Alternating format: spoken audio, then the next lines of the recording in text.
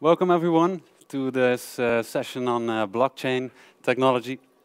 My name is Michael Kolenbrander. I work as a solution architect at Capgemini and have been working with this technology for about 6-7 years now. Usually when I do a talk on this subject, I always start with a bit of a crowd question to see what the familiarity with what we're going to show is. So by raise of hands, could you tell me who of you is would say they're quite familiar with blockchain technology? Raise of hands. Okay, that's not that much, but the idea is to change that a little bit. We're going to look at the process underlying the Bitcoin blockchain. Okay, so many people are entering now. Let's give them a minute to sit down. Welcome, everyone.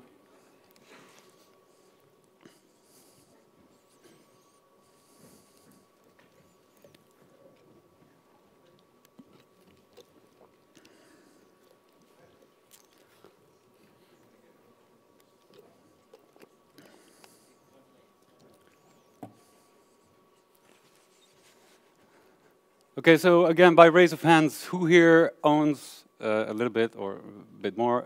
Who here owns Bitcoin? Ah, those are a lot of more hands, but you don't know what the technology is. That's okay, that's okay. Of course, Bitcoin is doing quite well. Today it actually passed another all-time high, around $7,000, 6,000 euros. So there's going to be a big change in the network somewhere this month. So we can expect a lot of volatility in the network and in the price accordingly. So what we're going to talk about is mining, and that is well the key feature that enables the Bitcoin network. I brought two old miners to show you what this hardware looks like. Sadly, we cannot actually mine here because the Bitcoin network is untrusted over here. So we cannot access the network, sadly. But we're gonna show how it works anyway. These are some old miners. They used to mine about 1 Bitcoin a day. Today you could be happy if you get close to one over a year. These kind of hardware setups have been evolving quite rapidly. These things are mainly deterministic CPUs, so they only do one thing, and they do it really well, and that is to calculate hashes. So we're gonna see how the Bitcoin networks uses these hashing functions to secure the network. And the key element in securing the Bitcoin blockchain are these machines that are running all over the world. So welcome everyone. My name is Michael Kolenbrander. I work as a solution architect for Capgemini. Since last year, we started a practice solely dedicated to researching and implementing these technologies. So blockchain, distributed ledger technology is more of the overarching term that has been used lately since the technology is also being leveraged by corporate and enterprise companies. And they implemented a little bit differently. But today we're only going to focus on the Bitcoin network because it was the first blockchain and network. And we're going to specifically focus on the aspect of mining. So yeah, this is a bit of info about me, my fields of expertise. I'm currently working at one of the Dutch banks to see how we can leverage these new innovative technologies in combination with things like AI and machine learning to create a new kind of core banking system. I've been responsible for a project called White Flag, which Capgemini has built in cooperation with the Royal Dutch Air Force, where we use public blockchain networks to build a communication network on top of these blockchain layers for conflict and disaster zones. So to facilitate secure communications in places where networks are untrusted, where parties are untrusted. And well, I've been responsible for designing several proof of concepts using this technology. I've been an early adopter. I've been in the ecosystem about 2010 when I befriended the IT guy came up to me, Michael, you need to see this Bitcoin. It's revolutionary. It's going to change the world. Well, opinions vary on whether it's a hype, a bubble, or actually something like the new internet. We're not going to delve into these discussions today, but I am going, at least I hope, I will be able to show you what makes Bitcoin unique and what was the fuss in, when this network arrived on the scene, and what makes it different from everything that came before. So yeah, we're going to look at the Bitcoin before. I take it everyone is familiar with Bitcoin here, right? Cryptocurrency, it's a store of value, it's a digital asset. It can be used for other things as well, but basically you can compare it to a digital form of gold. It's often compared to that because it's limited and can be used as a store of asset, store of value. So it all began in 2008, late 2008, around October, when someone going by the pseudonymous name of Satoshi Nakamoto released this white paper. We're going to read the abstract a little bit later. And he proposed a new electronic cash system that's fully peer-to-peer with no trusted third party. And that's where Bitcoin did something that no other solution did before, and that's that you can transact on a network without having a third party to manage the ordering and the finality of the transactions on the network. So just really high over to start with, why is Bitcoin different?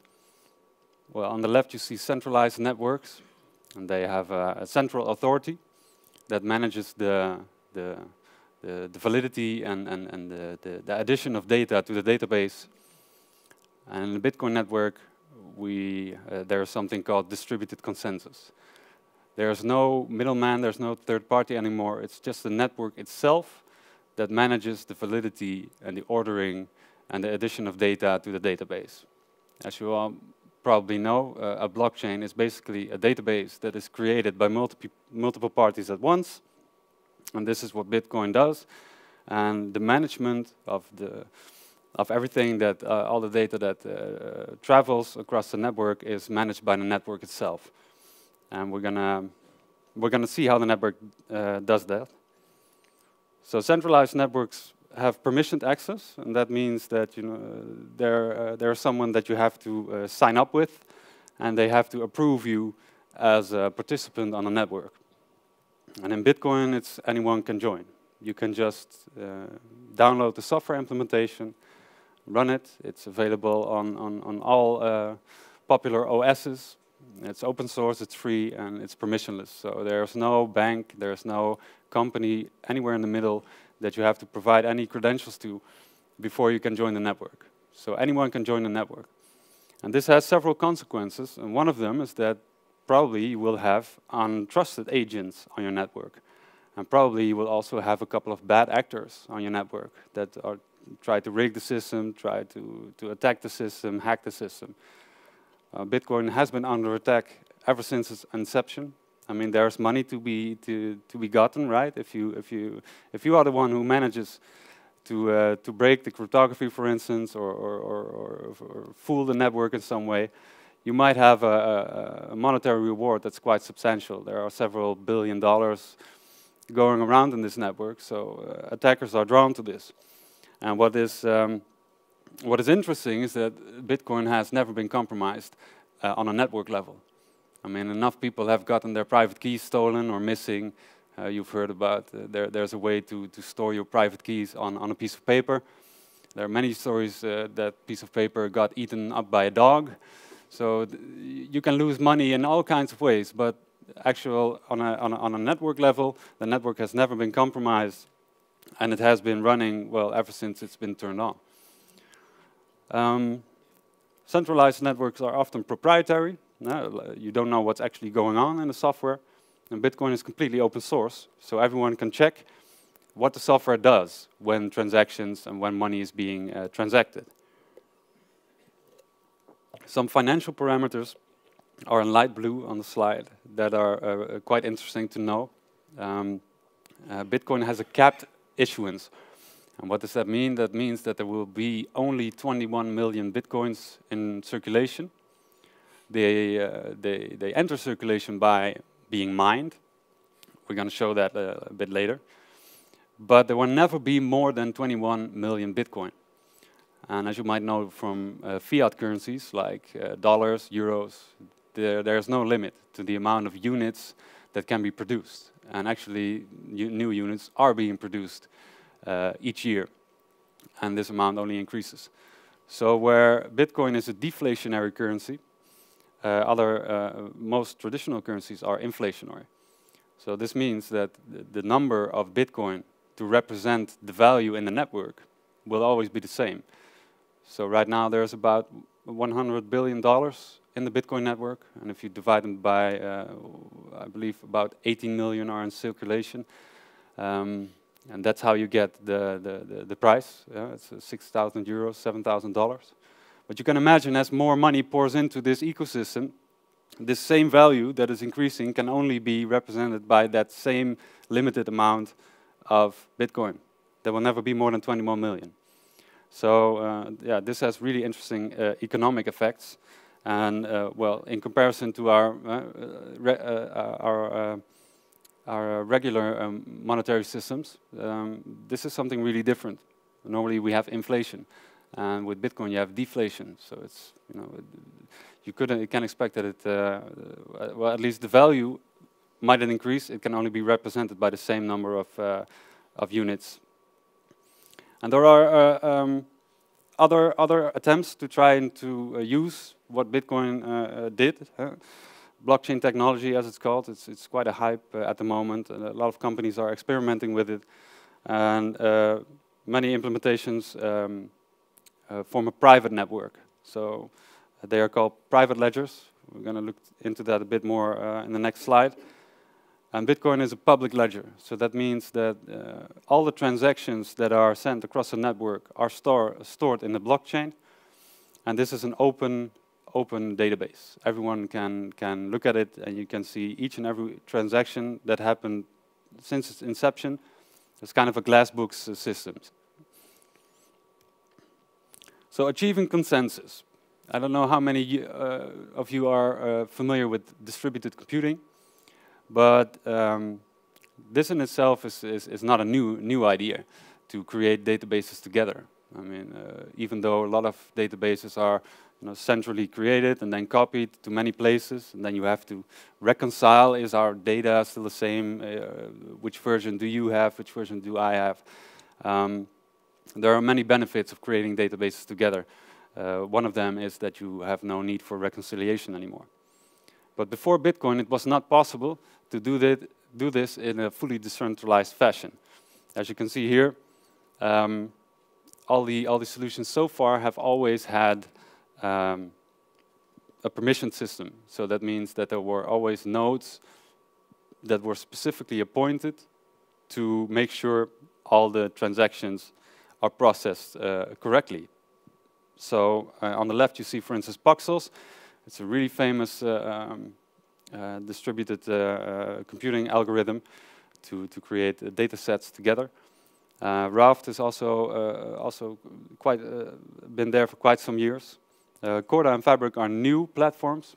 Corda is a platform created by a banking consortium called R3. About 70 of the world's larger banks are a part of this consortium, and they've created the platform Corda. And Fabric is a similar kind of idea, also a platform created by IBM. But these networks are fundamentally different from the Bitcoin network in the sense that they still have designated nodes that are responsible for making the system run correctly. So as you can see on the left, you also you have validator nodes and member nodes. And on the left, you have member nodes that are not allowed to do their own entries in these databases.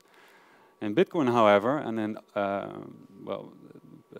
public blockchain systems, as they are also called, it's fully decentralized. Everyone can run a node, and if you run a node, you are also a validator, and you can also add data to the ledger.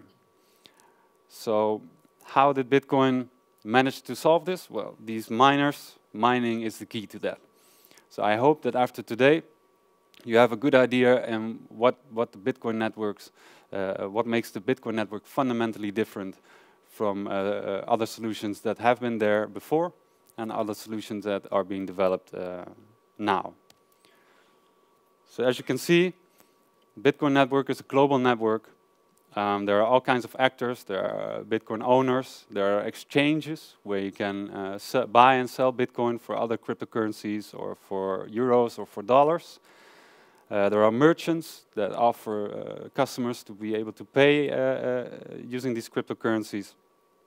And this is fully open source. Everyone can join, everyone can run a node. Everyone can create an address, start a Bitcoin account, and start using this software. So to give a little bit of context, Bitcoin, is it revolutionary? Maybe. Let's see what has been done before. Because the idea of a digital currency that is decentralized is not new. There have been various serious attempts at this. Hashcash is an example by Adam Back in 2002. BitGold by Nick Szabo. He's quite a famous guy in the IT world for his work also on smart contracts. And B-Money was also an attempt to create a fully decentralized digital currency. But there was also always a fundamental problem that these networks could not solve. And that is, how can you know that if I send a transaction over there, that I do not send these same units, these same coins, at the same time to someone else? How would the network know that I'm doing this at the same time? And this is what you call the double spending problem. And for this reason, there were always validator nodes in the network that were assigned with this specific task. So the middleman basically decides which transactions go through and which not. So in Bitcoin, this happens quite differently. So Bitcoin was created at a quite specific time, a time full of financial tension. As you all might remember, 2008 was the year of the big financial crash, and end of 2008, Bitcoin arrived to the scene as a way to exchange value without institutions being necessary anymore. And encoded in the very first Bitcoin transaction, and this is the first block. Transactions are put into blocks. That's why we call it the blockchain. The Times, 3 January 2009, Chancellor on brink of second bailout for banks. So this is a message that the creator of Bitcoin put in this very first block, Satoshi Nakamoto, and well, it might be interpretable in multiple ways, but it addresses the financial system quite directly. So Bitcoin sort of grew out of the cypherpunk scene. For those of you who are familiar with that, people are a group of people that are very adamant of preserving privacy on the internet and preserving freedom on the internet. So Bitcoin came out of this context and was also closely related to the financial crash in 2008. So this is the very first block. You see there's one transaction. There's only the Coinbase transaction. I do not seem to be able to scroll here. Excuse me. Let's try it like this.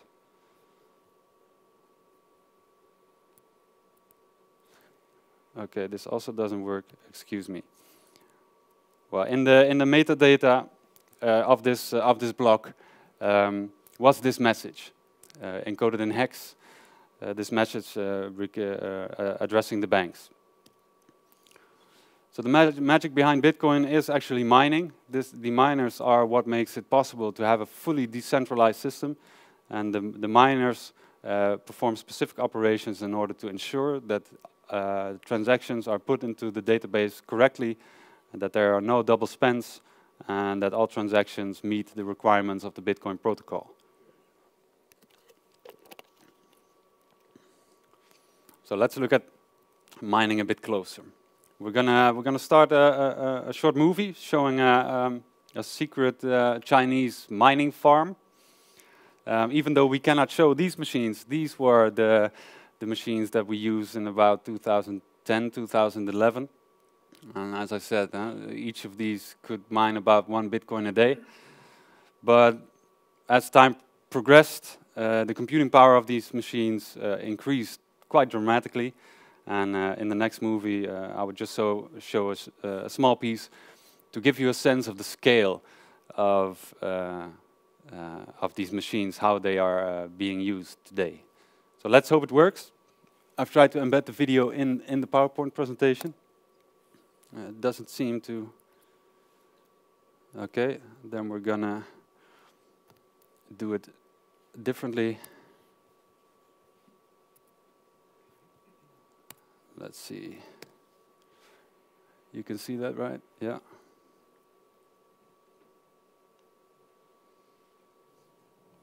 Are you all using a lot of internet at the moment?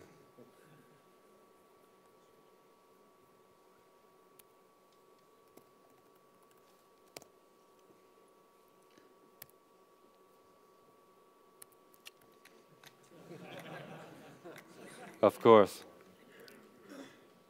Do we have sound on the HDMI?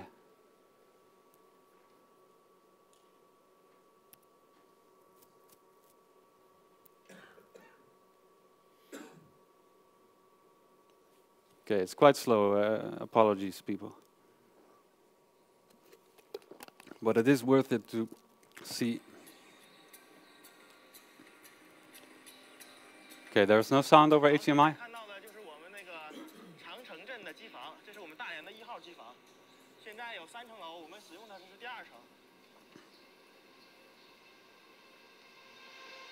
Can you hear the noise?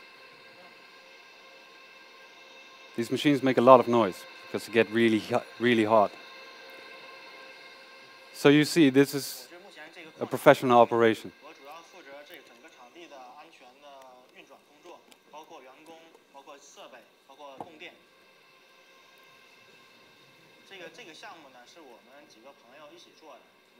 This is a facility that's wholly dedicated to mining Bitcoin.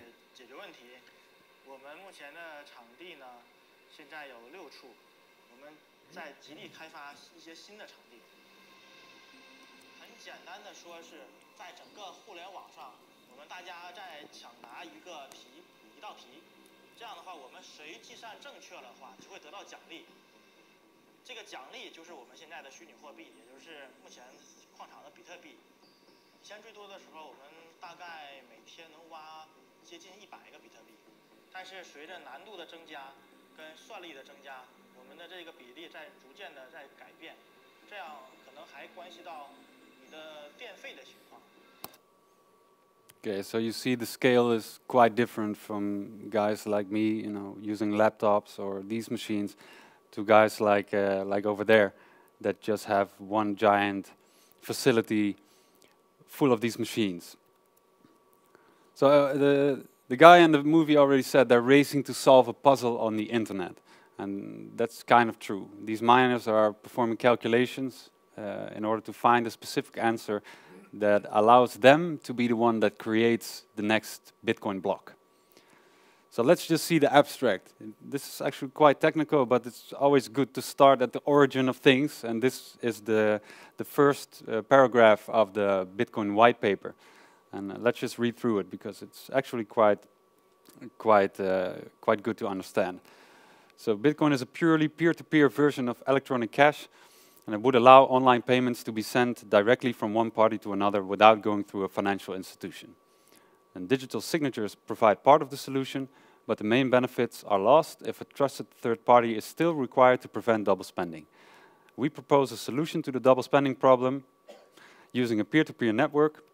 The network timestamps transactions by hashing them into an ongoing chain of hash-based proof of work, forming a record that cannot be changed without redoing the proof of work. And the longest chain not only serves as proof of the sequence of events witnessed, but proof that it came from the largest pool of CPU power. As long as the majority of CPU power is controlled by nodes that are not cooperating to attack the network, they'll generate the longest chain and outpace attackers. The network itself requires minimal structure. Messages are broadcast on a best effort basis, and nodes can leave and rejoin the network at will, accepting the longest proof of work chain as proof what happened while they were gone. Okay, so it might not be clear directly what it does, but basically you need CPU power. And these things are just CPU powers. And these things do one thing, and that is hash functions. It's a SHA-256 hash function, and that's all these machines can do. You cannot run an operating system on these miners. They are just monofunctional. They just hash. And this hash power makes sure that the data is entered correctly into the blockchain. And we're going to look at how exactly these miners do this. So the proof of work is what the consensus mechanism is called. There are multiple consensus mechanisms. There is also proof of stake, for instance, but that's outside the scope of this talk today. But a blockchain system that uses CPU-based mining or GPU-based mining is called proof of work. And the puzzle for the miners to find is a double SHA-256 hash value for 6 items in the block header. So each block in the blockchain has a block header and a block body. And in the block body there are the transactions. And they hash these blocks. And they are looking for a certain value.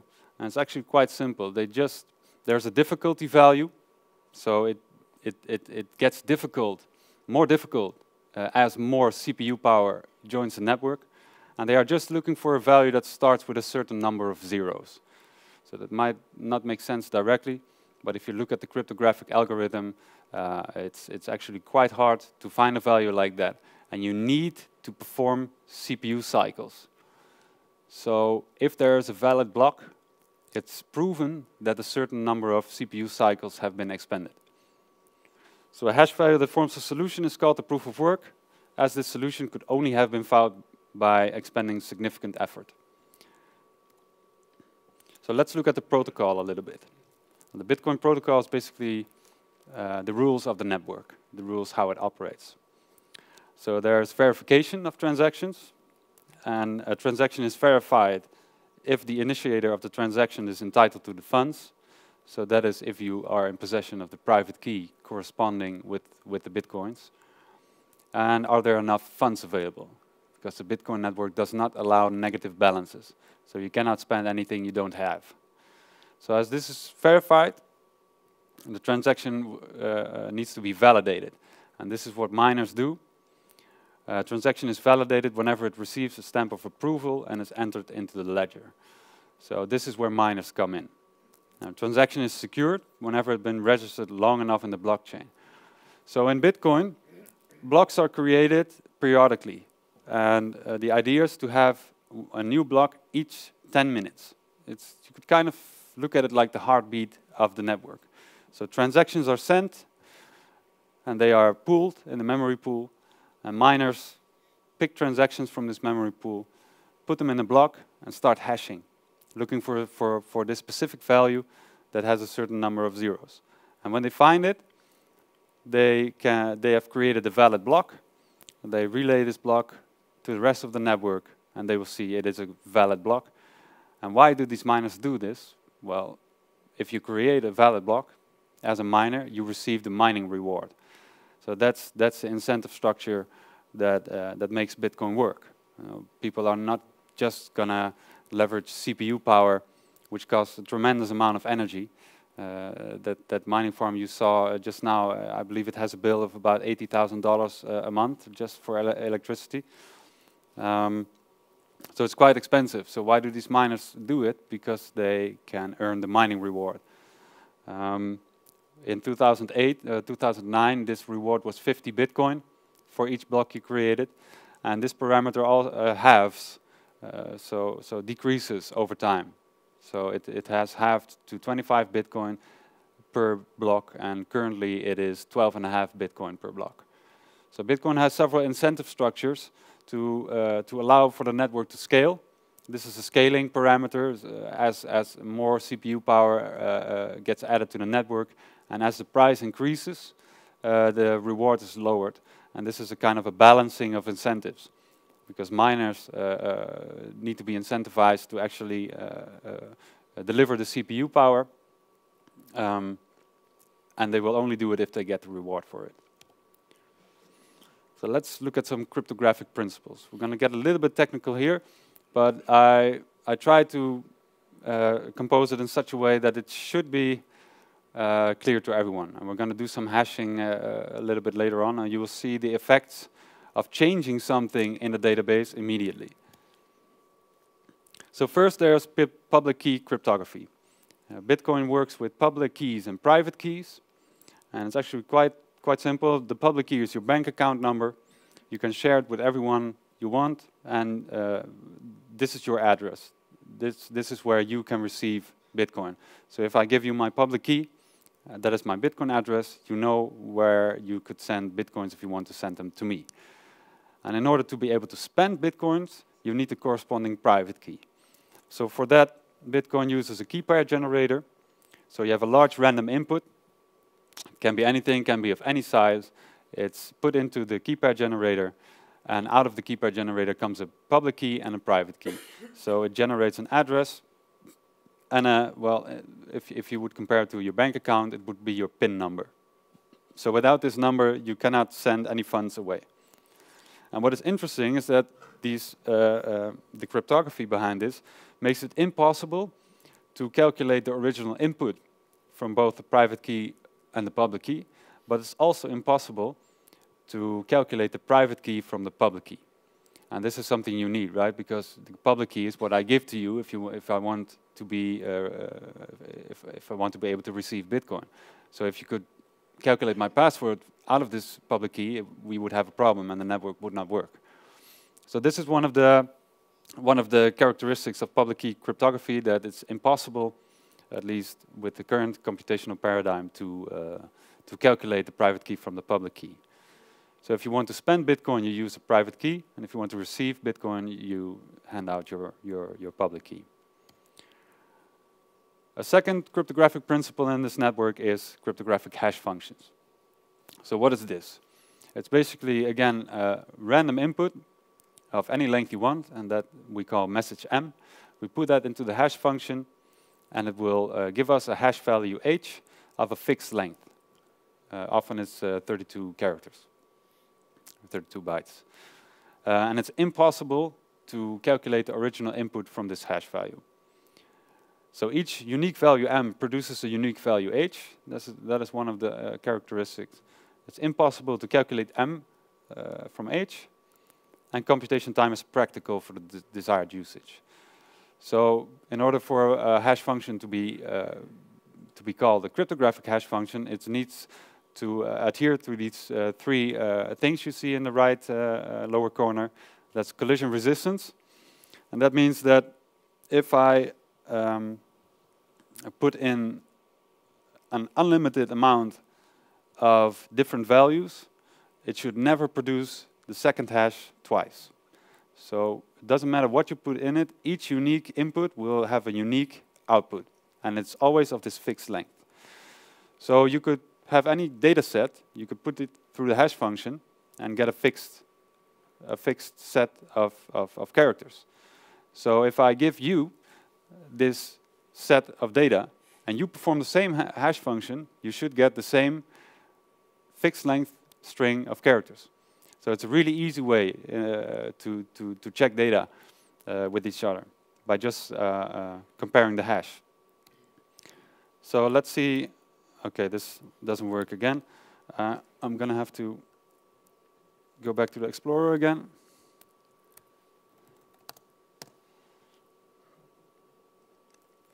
Let's see this one.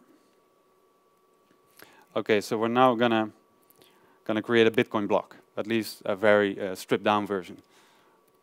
We're gonna have transaction.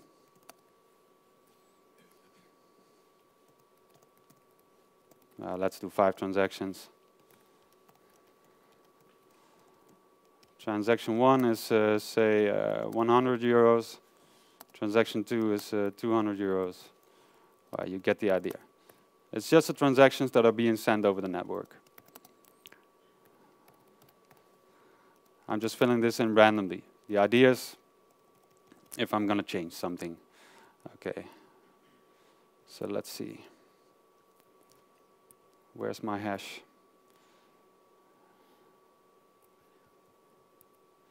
Okay, I don't see the actual perform hash button. My apologies, let's do it over here. So let's do it like this, transaction. I'm gonna do 5 transactions.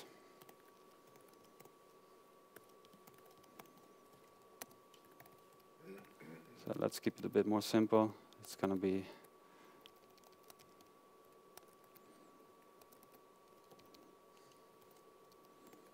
a bit random.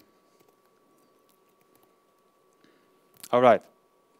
So we have data, right? It's just a random data set. And Bitcoin, in the Bitcoin network, transactions are sent all the time, and they are collected into blocks. So how does this work? Well, if you have these transactions, and you hash them using SHA-256, the algorithm Bitcoin uses, you get a value. And if you can see, if you just remember the first 4 characters and the last 5 of the last 4 characters, or something around that, you can do 3. So it's 72C, 9, and it ends on 2296E.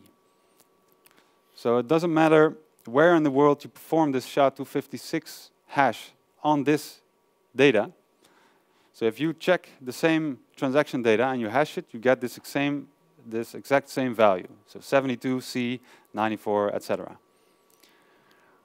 So this is how each node in a network checks if we all have the same data. Because if we all have the same transactions in a block and we hash this block, we should get the same value. And it also protects the network from someone, trying to corrupt this data. Because, for instance, it would be interesting for me if I could do this, 15,000 euros. If this would be a transaction to my account, this would be an interesting attack to be able to do, to just change the data that is in the block. But now, if I hash this value, and I've just added a few zeros, I don't know if you notice it, but it's a completely different value. And it is different even if you change one thing. So if I just delete one interpunction character here, so just this one, remove it, hash it again, it's completely different. So this is one of the characteristics of cryptographic hash function. Each unique input will result in a different output. So the Bitcoin network uses this to check in order if you all have the same data. So these are some important cryptographic principles to keep in mind as we continue. So what happens now? And this is why it's called the blockchain. So now we know what blocks are. It's just a data set of transactions that have been sent over the network. And now transactions are collected into blocks. So we have just seen such a block, right, with transactions in it, and they are hashed. So if you can see the block 23, all the way on the left, the entire block is hashed, and this hash is used as an input for the next block. You see it in block 24, all the way in the top, there's the hash of block 23. So there's the new transactions that are put into block 24, and that is hashed, which is then the input for block 25. So you see that the previous hash is always the input for the next block. And this is how the blocks are chained together. So if you would change anything at any point, it would be immediately visible throughout the chain of blocks. So if everything goes correctly, and all the hashes and all the blocks are the same, so each node has a copy of the blockchain, and what they do is they constantly check, do we have the same data? So they are constantly hashing the blocks and checking them. So in this situation, everyone has exactly the same data. And now we try to change some data. Now, transaction Y, just like I did in the hashing function before, is changed. And this will change the hash of block 23. And the hash of block 23 is an input for block 24. And that is hashed, and that value will also change. So just because I changed one single transaction, transaction Y in block 23, all the hash values of everything that comes after will change. So if an attacker, and you see that guy with the hat is clearly a malicious agent on the network, he tries to change something in block number 2, and this will result in different hashes than the other people have. Because he tried to do what I just did, change a transaction from, say, 100 euros to 100,000 euros. This would be a tremendous financial gain, if this would be possible. But because everyone has a copy of all the transactions that are ever sent across the network, and everyone is checking if the blocks contain the same data by hashing them, you can see that the integrity of the data is intact. And if someone at any point tries to change anything, just a single transaction, just a point or a decimal change will be visible in his entire version of the blockchain, and he will be banned from the network. So this is how the cryptography works on a transactional level. So let's dive a little bit more into this. So this is kind of the process, right? In cryptography, you always have Bob and Alice. If you have an attacker, it's mostly Oscar. So if you see an Oscar somewhere, he's probably an attacker. And Bob wants to send 2 Bitcoin to Alice. So what he does is he has his Bitcoin node on his machine, where he can construct a transaction. So he constructs a transaction. He enters Alice's public key, because that is her bank account number on the Bitcoin network. And he wants to send 2 Bitcoin to her. So this transaction is relayed throughout the entire network. It takes a couple of milliseconds for a single transaction to be permeated all over the globe.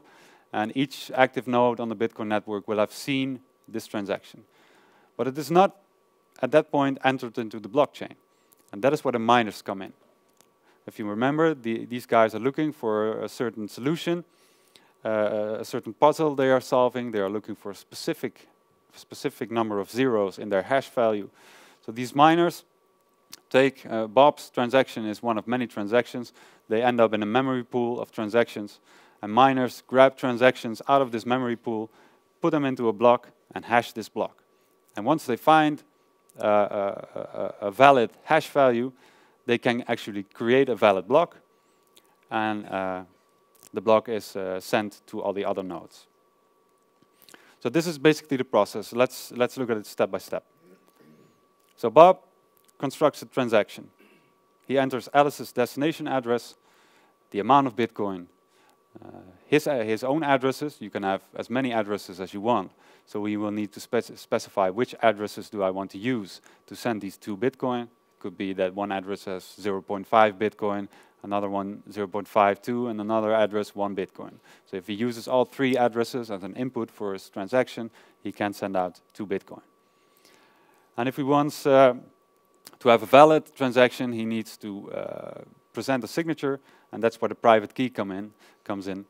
Using the private key, you can sign your transactions. And by doing that, the network can check if you are actually the owner of the Bitcoin. So he sends out the transaction, and it needs to meet a certain number of criteria. So does this data have the right format? Each Bitcoin transaction has a specific way of being constructed, and Bob just needs to meet these criteria. So you have the amount, that it needs to be set in a certain data type, and etc. Is there enough money in the addresses Bob has used? If he doesn't own 2 Bitcoin, the transaction will be denied. Does Bob have valid digital signatures for all the addresses? So for, as we have seen, a key pair generator generates a public key, which is the address, and a private key that accompanies this address. So he will need to prove that he has the private key for these addresses. So you can generate a signature, and by presenting this signature, others can compute if you actually have the valid private key.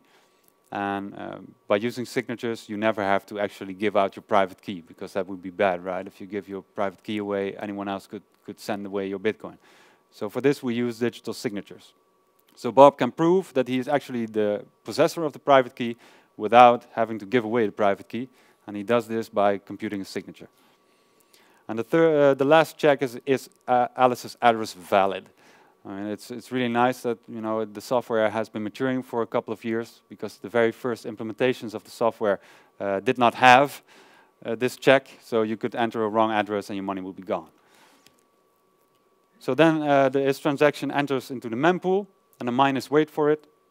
And now in the mempool, you see Bob's transaction to Alice is in the memory pool. So miners take these transactions and start computing, looking for this specific value. So how does this look? This is what they're basically doing. A block has a version field. It has a previous block hash, as we've seen. There's a Merkle root, that's a cryptographic element. There's a timestamp, right? It happened at a certain time. There's the difficulty target. That is the value that changes as computing power increases. It becomes more difficult to find this solution to the puzzle. And there is a nonce. And a nonce stands for number ones, and this is a random number. So the first transaction is always the coin-based transaction. What does a coin-based transaction mean? This is the mining reward. So when a miner tries to construct a valid block, the very first transaction he enters is his reward, right? Because he actually, if he succeeds in finding a valid block, this is the transaction he wants. And this is how he gets the reward. And then all the other transactions.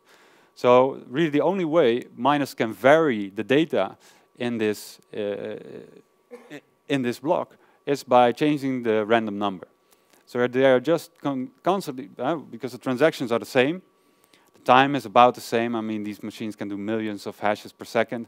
So unless you are going to have a nano clock or something integrated, it's going to be difficult to use a timestamp as a random input or as a changeable input.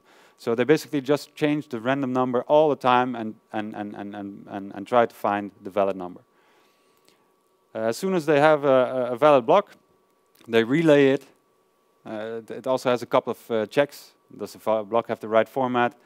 It's a block reward in the Coinbase transaction accurate. You could try to dupe the system. 12.5 Bitcoin is what the mining reward is now. If you try to make that of 125, your block will be denied. Two other transactions meet the verification standard, and it's a puzzle solution valid. So now block number 10 is the block where Bob's transaction to Alice is in. And as soon as it's valid, it's attached to the blockchain. So it's on top of block 9 and 8. And each subsequent block is put on top of the block where Bob and Alice's transaction is in. And it gets more and more difficult to actually change the data in these blocks as the blockchain grows.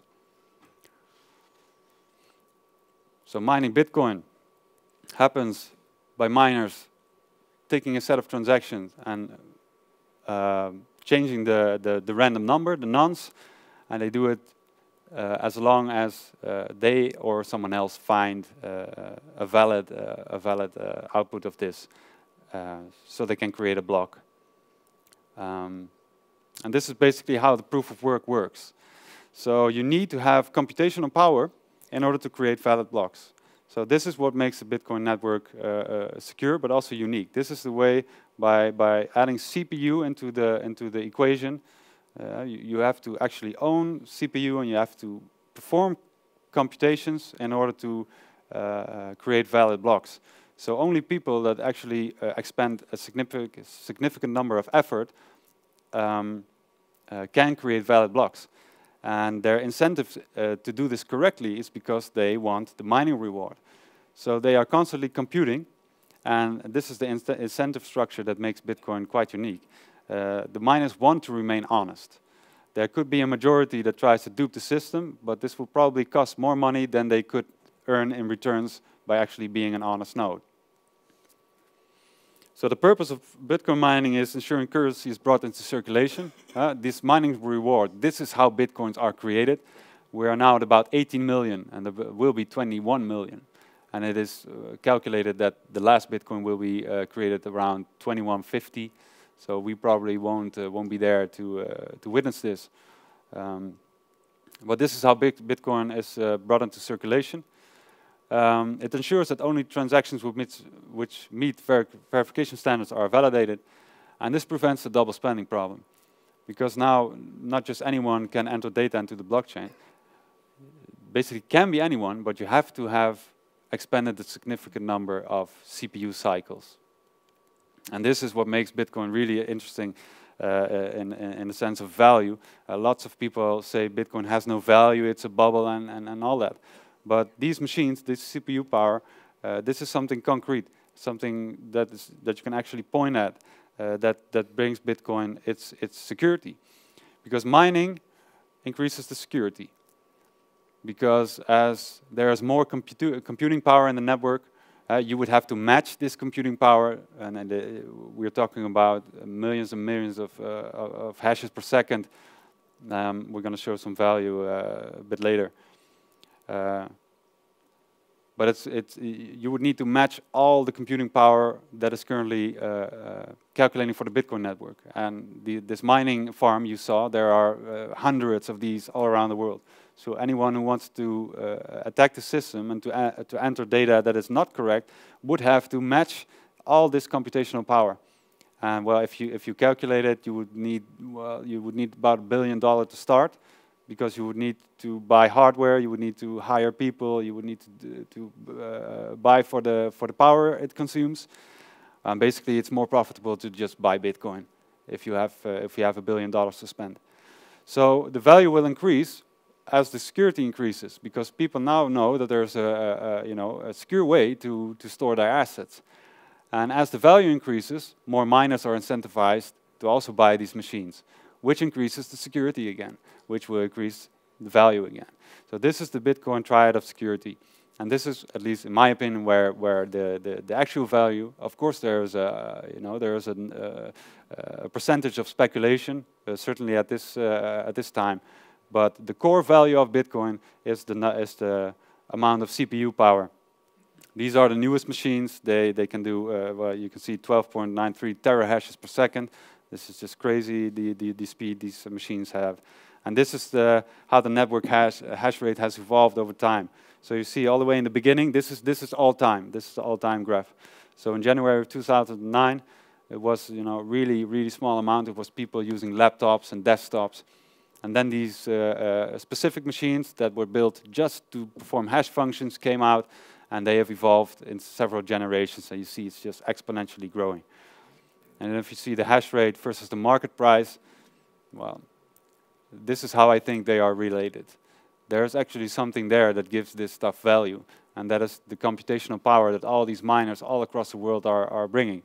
And not only do these bring the security of the network, they also solve this double spending problem that makes it so that you don't need a third party anymore in order to be sure that once you send out a transaction that it actually happens as you intended to. These miners make sure of this because of these protocol rules. They have to adhere to the rules of the protocol of Bitcoin in order to create a valid block. And they can only do that by performing a certain number of CPU computations. So it's secured by computation, basically. If you, this is the largest supercomputer in the world. If you compare the hash rate, and it's not really an honest comparison because the supercomputer can perform, it's a Turing complete machine, so it can perform all the computations that are possible. So it can run OSs, do everything you want. Bitcoin cannot, it can only do hashes. But if you see the Sunway Tau Lite is only 93 petaflops, where Bitcoin is over 46 million petaflops. So the amount of computing power on this network is really, really incredible. So to conclude, let's see this network in action. Okay, this doesn't work as well. Let's do a workaround again. This is a live map of the Bitcoin network. And you can see this is live. So these are transactions that are happening at this point. You see it's all over the world. And what Bitcoin basically made possible is a totally distributed computing global interface. You know, it's just computing power that is out there. And you can just use it. And Bitcoin is, of course, to transact money. And you can just, you can build your transaction and send it to the network. And it will perform it for you. You don't need a payment processor. You don't need a cloud platform. You don't need licenses to do anything. You can just use the network. And this is evolving now into a global distributed computing interface that is open, that is public, that is open source. And after Bitcoin in 2015, there came Ethereum. And I don't know how many of you are familiar with Ethereum, but where Bitcoin is only very deterministic. You can only perform a small set of computations, like addition, subtraction, some division. But you cannot really, you can do some modulus, but that's about it. You cannot do loops, you cannot do switch cases, you cannot do anything of the more complex functions. But Ethereum, however, is using the same system with miners, checking is the data computed correctly. But Ethereum provides a Turing-complete virtual machine. So it is just like Bitcoin. It is a network that is created by people just all over the world, buying hardware and pointing this computational power to the network. And where Bitcoin is now stable, sort of stable as a store of value, Ethereum is growing to be the world computer. At least that's how they call their own network. And I personally think that this could very well be the next generation after cloud computing. So for cloud, you need you need licenses. You need to have an account with Azure or whatever. But with Ethereum, you could just have code and deploy it, and all the computers all over the world will calculate it for you. And by mining, using the cryptography and the chaining of hashes, that is that is the core of blockchain technology, and it makes it possible to start working on a computer that is just there and that is available, and you just send your computation to it and it will do it. Yeah, thank you. This was an introduction to mining so far. Thank you very much.